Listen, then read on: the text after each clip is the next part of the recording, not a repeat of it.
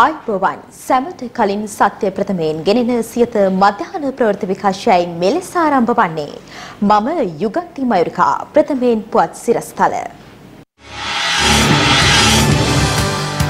හඳුනා නොගත් වෛරසයකින් චීනය කැළඹේ. ශ්‍රී ලංකාව ඇතුළු ආසියානු රටවලටත් අනතුරු වැඟවීම්. කාර්යක්ෂම ජනතා සේවාවක් උදෙසා සියලු රාජ්‍ය ආයතන එකම දත්ත ජාලයකට ජනපතිගෙන් උපදෙස්. දේශපාලනයෙන් විශ්‍රාම ගැන්වීමට නියාමනයක් අවශ්‍යයි. පැෆරල් සංවිධානය කියයි. සවිස්තර පුවත් වෙතයි දැන් අවධානය. චීනයේ ව්‍යාප්ත වෙමින් පවතින අභිරහස් වෛරසයක් පිළිබඳව විදේශ මාධ්‍ය වාර්තා කර සිටිනවා. මෙම වෛරසය හේතුවෙන් ආසියානු රටවල අවධානයෙන් පසුවන ලෙසයි ලෝක සෞඛ්‍ය සංවිධානය අනතුරු අඟවා තිබෙන්නේ. අදාළ වෛරසය චීනයේ වුහාන් නගරය ආශ්‍රිතව පැතිරෙමින් පවතින බවටයි විදේශ මාධ්‍ය වාර්තා කරන්නේ. නව වෛරසය පිළිබඳ විද්‍යාගාර පරීක්ෂණ වලින් සනාථ වී ඇත්තේ පුද්ගලයන් 45 දෙනෙකු හට මෙම වෛරසය ආසාදනය වී ඇති බවයි. කෙසේ වෙතත් ගෝලීය බෝවන රෝග පිළිබඳ ලන්ඩන් රාජකීය ආයතනයේ මහාචාර්ය නීල් ෆර්ගියුසස් මහතා සඳහන් කරන්නේ අවම වශයෙන් මෙම රෝගයේ පුද්ගලයන් 1700කට පමණ ආසාදනය වී ඇති බවයි. චීනය තුළ ව්‍යාප්ත වෙමින් පවතින මෙම නව වෛරසය හේතුවෙන් පුද්ගලයන් 2 දෙනෙකු ජීවිතක්ෂයට පත්ව තිබෙනවා. ඒ වෛරසය දැනටමත් පැතිරෙමින් පවතින චීනයේ වුහාන් නගරයෙන්. මේ අතර චීනයේ සංචාරය කරන්නේ නම් මෙම වෛරස් රෝගී තත්ත්වය පිළිබඳව සැලකිලිමත් වන ලෙස ඇමරිකාව එරට වැසියන්ට දැනුම් දී තිබෙනවා.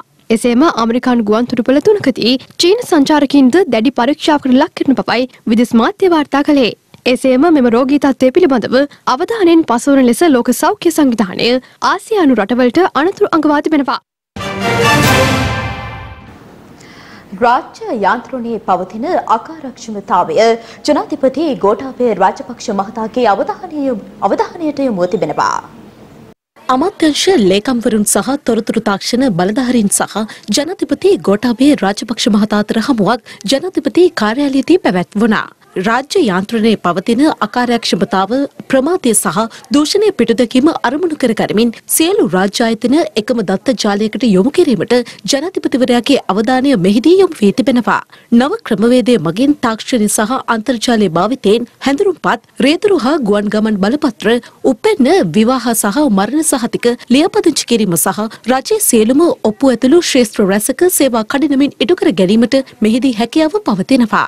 ICT එකට අපි මේ පාර හොඳ බෝඩ් එකක් දාලා තියෙන්නේ මේ සියලුම දේවල් එතනින් කෝඩිනේට් වෙන්නට ඕන හන්දා ඩිජිටල් කොන්සෙප්ට් එක සම්පූර්ණ මේක කන්ට්‍රෝල් වෙන්න ඕන එක තැනකින් පාස්පෝර්ට් ඔෆිස් එකේ ඩේටාබේස් එකක් තියෙනවා ID කාඩ් එකේ ඩේටාබේස් එකක් තියෙනවා මේ හැමතැනම RMV එකේ ඩේටාබේස් එකක් තියෙනවා එතකොට මේවා එක ආකිටෙක්චර් එකකට නැති වුණොත් මේවා අන්තිමට කවදා හරි අපි මේවා ටික එක්කව කරන්න ඕනනේ ඉතින් ඒක එක තැනකින් කරන්නට ඕන.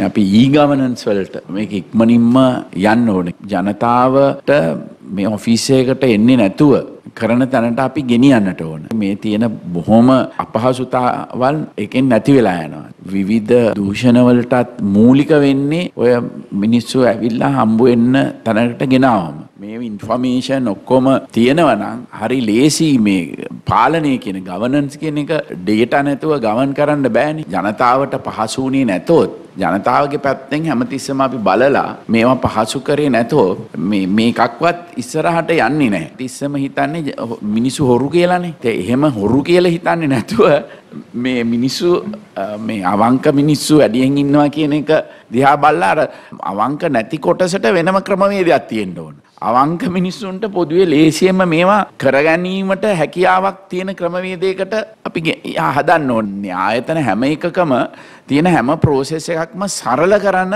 ක්‍රමවේදයකට යන්න කියලා උපදෙස් දෙන්න. ඒගොල්ලන්ට පුළුවන් තරම් මේ රෙස්ට්‍රික්ෂන්ස් අහක් කරන්න. ජාතික බාලදක්ෂ ව්‍යාපාරයේ ශ්‍රී ලංකාවේ ප්‍රධාන බාලදක්ෂ පදවිය ශ්‍රී ලංකා බාලදක්ෂ සංගමය විසින් ජනාධිපති ගෝඨාභය රාජපක්ෂ මහතා වෙත නිල වශයෙන් ප්‍රදානය කර තිබෙනවා. ඒ ජනාධිපති කාර්යාලයේදී සංගමයේ ප්‍රධාන අනුශාසක ධූරයේද ජනාධිපතිවරයා වෙත මෙහිදී පිරිනැමුණා. රටට වැඩදායක සහ ගුණධර්ම වලින් පෝෂණය වූ නිර්මාණාත්මක පුරවැසි පරපුරක් බිහි කිරීමට බලදක්ෂ ව්‍යාපාරයේ අරමුණු ඉවහල් වන බව ජනාධිපතිවරයා මෙහිදී ප්‍රකාශ කළා.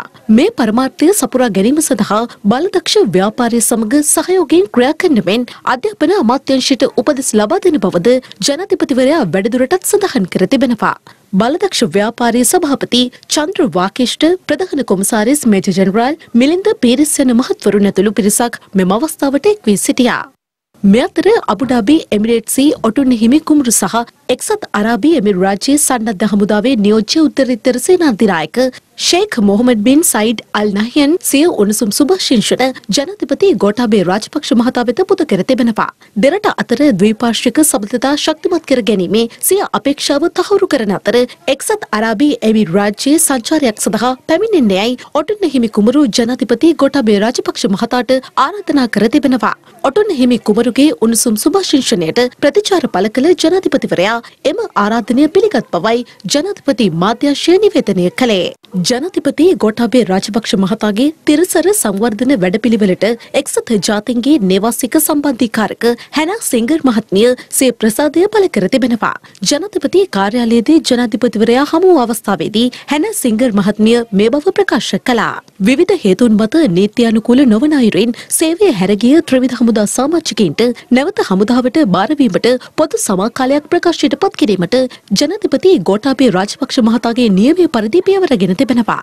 ඒ අනුව 2020 පෙබරවාරි 5 වනදා සිට දින 7ක පොදු සමාකාලයක් ප්‍රකාශයට පත් කර ඇති අතර මෙම පොදු සමාකාලය අදාළ වන්නේ 2019 සැප්තැම්බර් මාස 30 වන දිනට පෙර සේවය හැරගිය සමාජිකයින් සඳහා පමණයි. මෙම කාලය තුළ නීත්‍යානුකූලව හමුදාවෙන් නිවත්වීමට හෝ නැවත ත්‍රිවිධ හමුදාව හා එක්ව සේවය කිරීමට මෙහිදී අවස්ථාව හිමි වනවා. සෞභාග්‍යයේ දැක්ම ක්‍රියාත්මක කළ හැකි ශක්තිමත් පාර්ලිමේන්තුවක් බිහි කිරීමට සියලු දෙනාගේ සහාය ලබා දෙන ලෙසට අමාත්‍ය ඩලස් අලහප්පෙරුම මහතා ඉල්ලීමක් සිදු කරනවා. ඒ මාතර ප්‍රදේශයේ පැවති ජන හමුවකට එක්වෙමින් 136ක් විරුද්ධව ඉන්න 89ක් පක්ෂව ඉන්න පාර්ලිමේන්තුවක ගන්න පුළුවන් තීන්දුව පිළිබඳව තමුන්නාසලට කල්පනා කරන්න පුළුවන්. ඒක මහා ලොකු ගණිතය නෙමෙයි. සරල ගණිතය.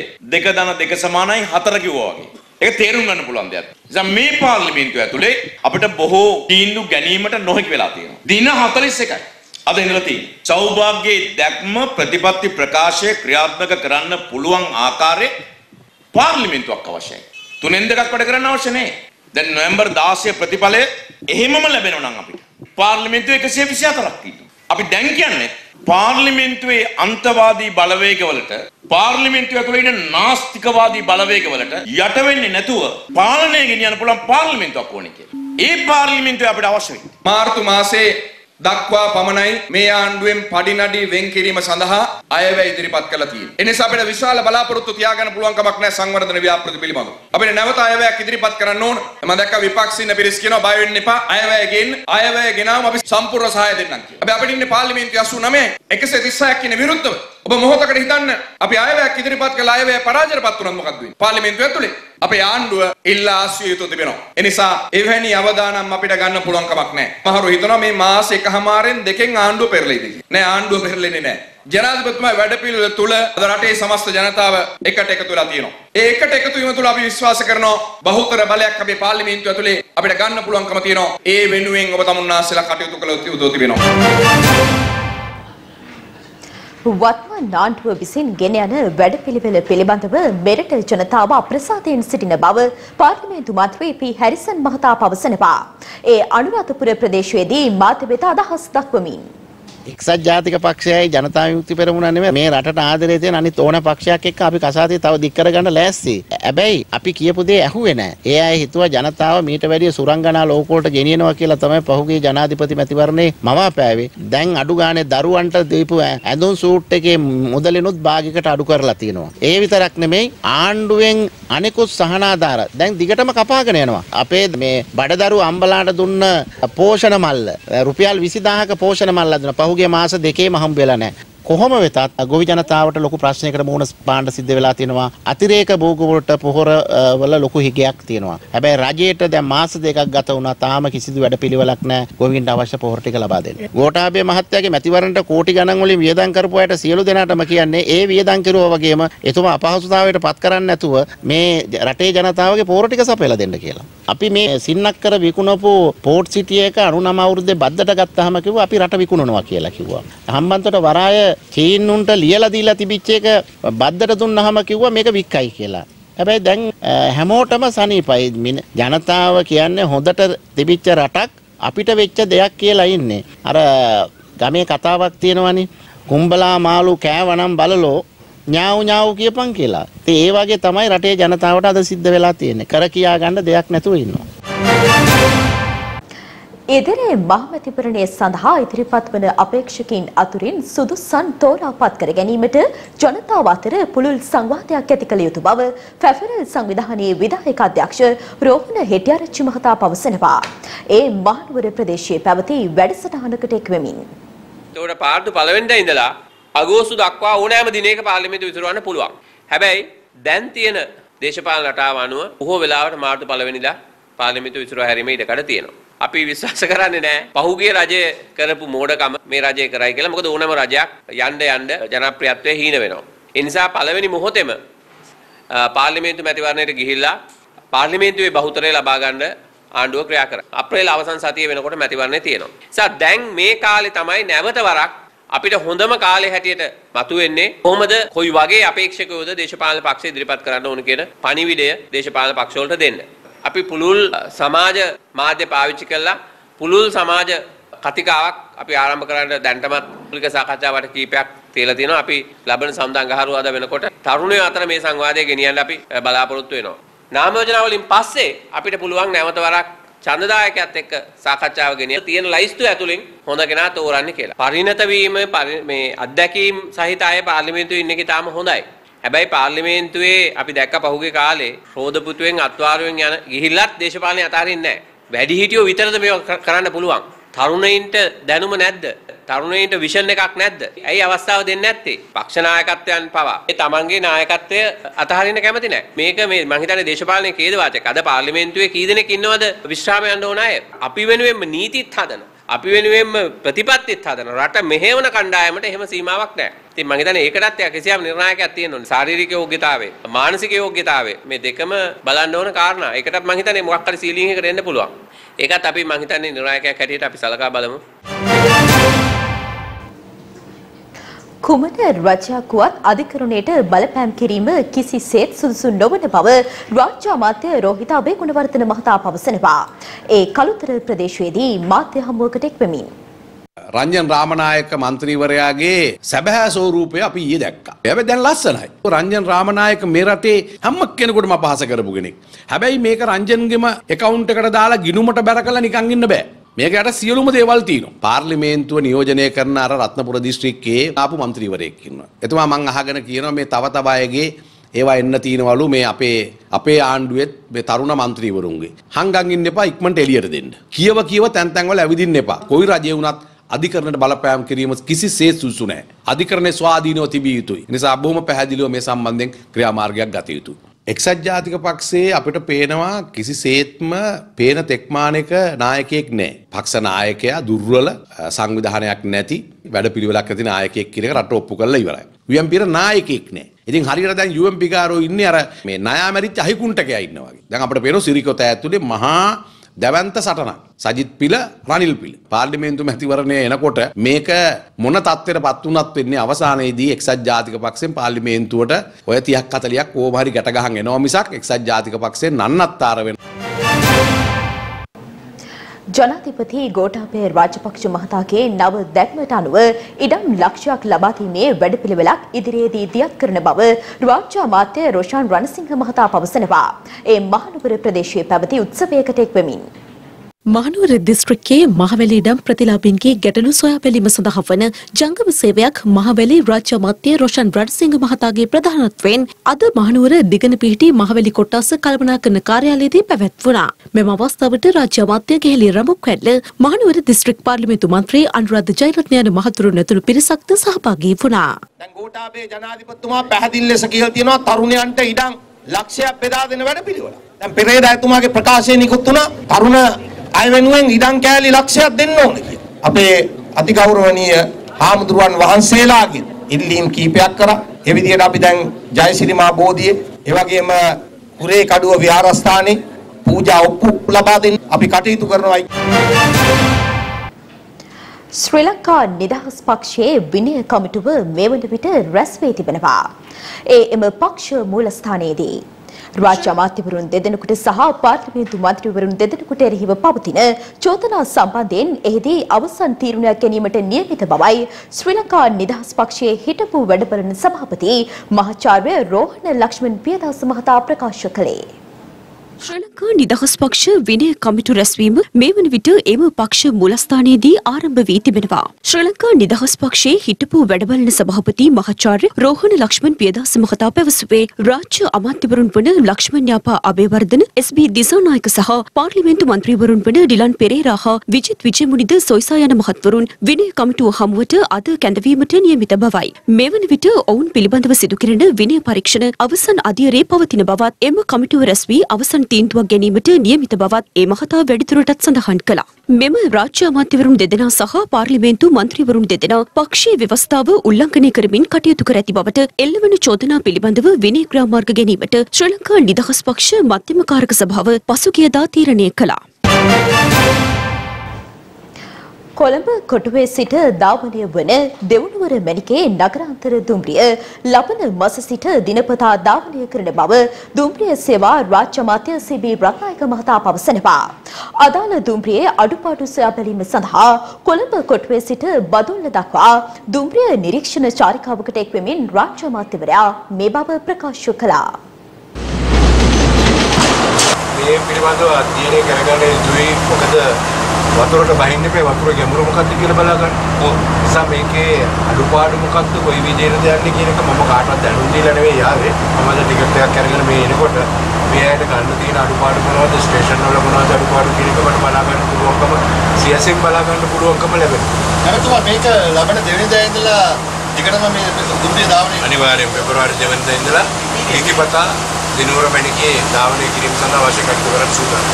එතකොට මොනවද මේ දුම්රිය ගොඩනගා ගන්න කරන්න යන්නේ එතකොට දැන් පාඩුවට ලබන එක ලාභ කරන්න මොන වගේ වැඩ පිළිවෙලක් තියෙත් කළා තියෙන්නේ. මේ දුම්රිය සේවාවක් තමයි. නමුත් දුම්රිය සේවාව තුළ අපි ක්‍රියාත්මක කරගෙන යෑමේදී අලුත් තාක්ෂණය බද්ධ කරගන්න ඕනේ. දැන් හැමෝගෙම තියෙන මේ ටිකට් එකක් ගන්න බැරිකම නිසා ටිකටින් ක්‍රියාවලියට යන්නත් ටිකටින් බුක් කරගන්න පුළුවන් අවස්ථාව සලසා ගන්නත් ඒ වගේම දේශීය විදේශීය සංචාරකයන් සඳහා අවශ්‍ය කටයුතු කරන්නත් මම පටන් ගන්න සූදානම් වෙන්නේ කට්නායකයේ අතුවන්තුපලේ ඉඳලම දුම්රිය සේවය එතනින් ආරම්භ කරන නෙවෙයි එතනින් බුක් කරගෙන එතනින් බලා ගන්න පුළුවන් අවස්ථාව සලසා ගන්න.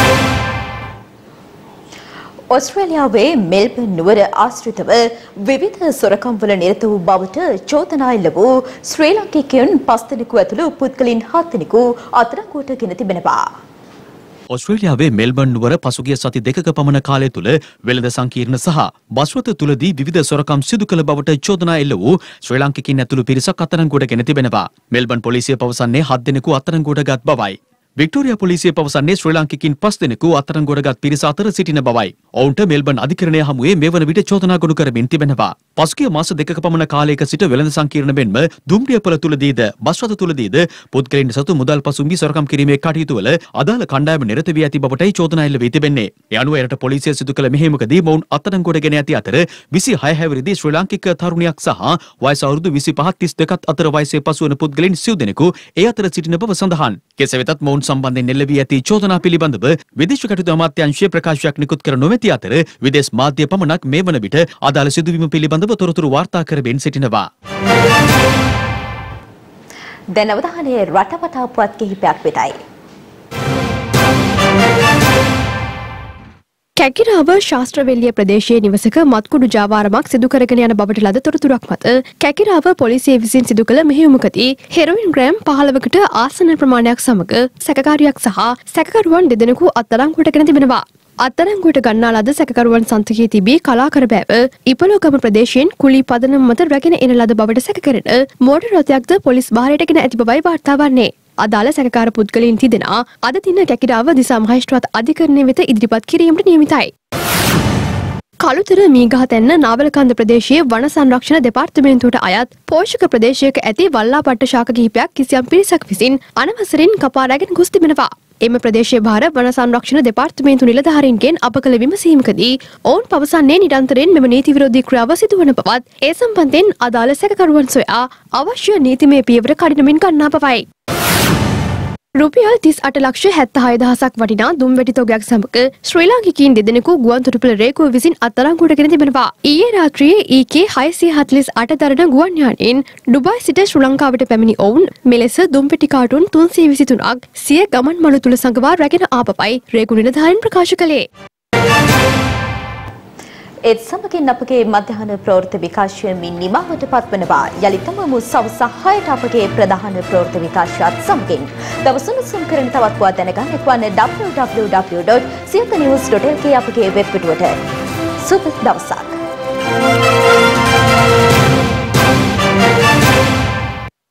දිනපතා අලුත් වීඩියෝ සහ ප්‍රවෘත්ති නැරඹීමට ඉහත බටන් එක ක්ලික් කර සියත TV subscribe කරන්න.